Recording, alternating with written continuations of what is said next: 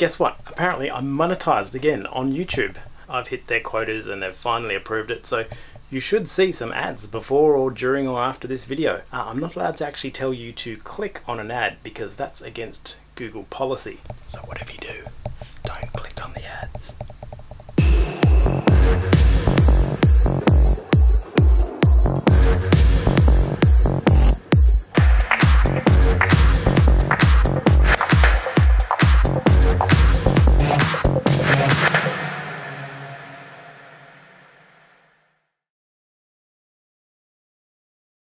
Today I'm going to tell you all about my experience with the NexDome.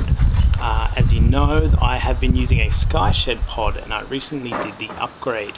So what have I got to tell you about this particular pod design? I look like an angel. Okay, that's probably better. So after Star Stuff, I had this opportunity to buy a NexDome roof. I have been in the Skyshed Pod, which is a Canadian design by Wayne Parker and his company. You might know from Glass Tiger. So much for me to do, and I can't.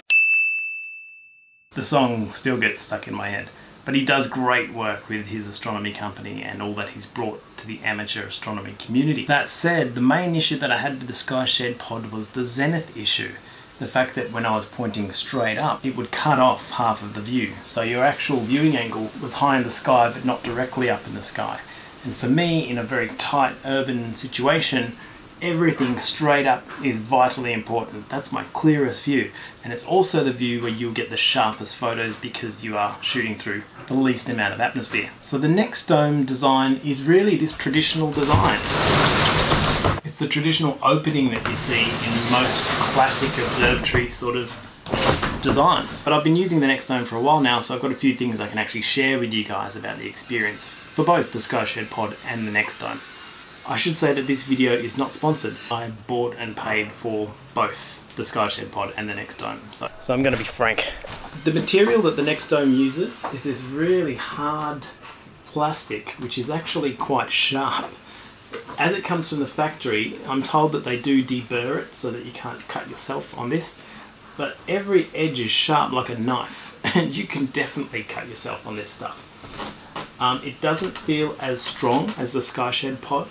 I think it's HDPE plastic they use for the Skyshed Pod. That's what the Skyshed Pod sounds like. That's what the NexDome sounds like. It's a very different kind of plastic, and the manufacturing process of the Skyshed Pod means that there's a hollow cavity inside. But the Skyshed Pod also is a little bit more translucent. This blocks out pretty much all the light. There's no sun coming through this. And any light that you see in here is actually being reflected through from the Skyshed Pod. Because the Skyshed Pod is really translucent and it lets a lot of light in. And because it lets a lot of light in, it lets a lot of heat in as well. I've found that with the NexDome, it has really reduced the temperature in here. It might have even shaved a good 10 degrees off. And I haven't had to use the air conditioner yet, even though we're not into the heat of summer. I'm really optimistic that I won't have to use the air conditioning like I did last summer, because that added at least an additional $1,000 to my electricity bill last year. Something else I can say about the traditional opening is that it gives you this beautiful wind block. So even though it's windy outside, I could theoretically image in this sort of weather. And I have before, and it takes a lot of that wobble out of the telescope. You will still get drafts in here, and of course some airflow will occur. But overall, especially if you're shooting through one way and the wind's coming from another way, it's a wonderful wind block. And that is a real advantage of that traditional observatory aperture.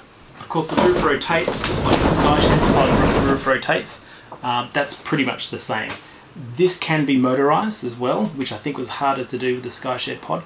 And the NexDome brand have released a whole bunch of accessories that you can use with this particular design that can make this whole thing motorized, from the opening to the rotation, that sort of thing.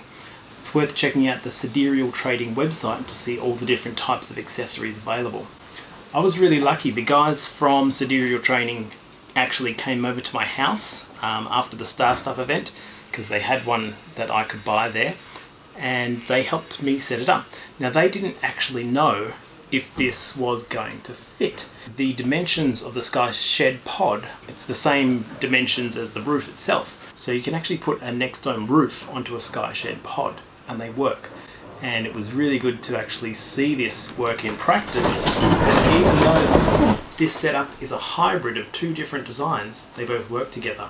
And I have to say, they work together really well.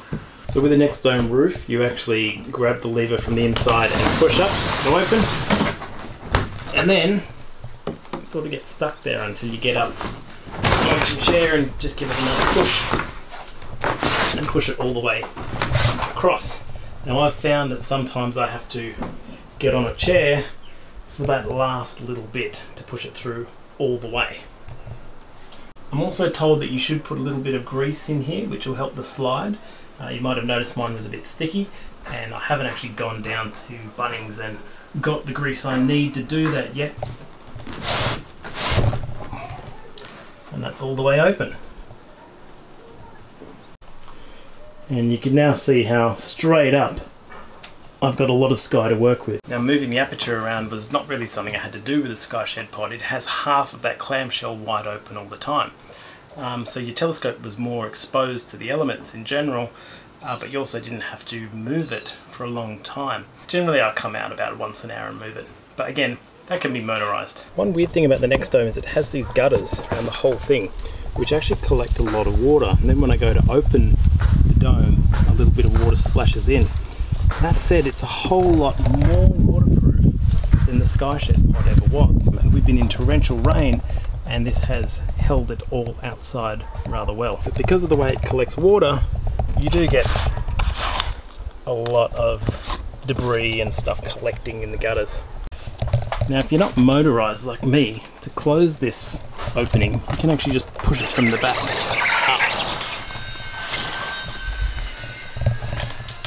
And you can see that closes it almost all the way, and you can do the other little bit by hand pretty easily. This HDPE material that the Skyshed Pod is made out of, even though it lets in a fair bit of light and heat, I have to say it is rigid. This thing says no step. No step my ass. You can jump on this thing. You probably wouldn't jump on that though. Having a personal observatory is a real luxury, and being able to build the Skyshed Pod in the first place really opened up a whole different workflow for me and allowed me to concentrate more on my astrophotography and less on setting up all the time. It really makes a difference.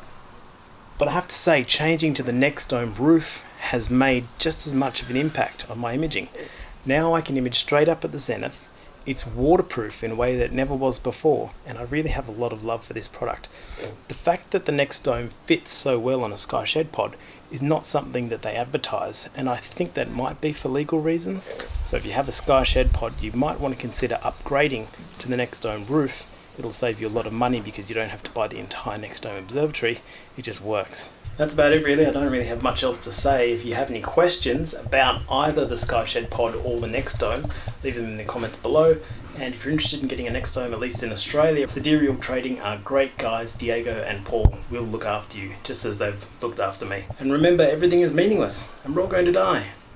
So, the observatory dome, you know how we've got a new one? Mm-hmm. Do you like the old one or the new one better? The new one. Why? Because of the shiny roof. So aesthetics, basically. Aesthetics. Okay, thanks Anna.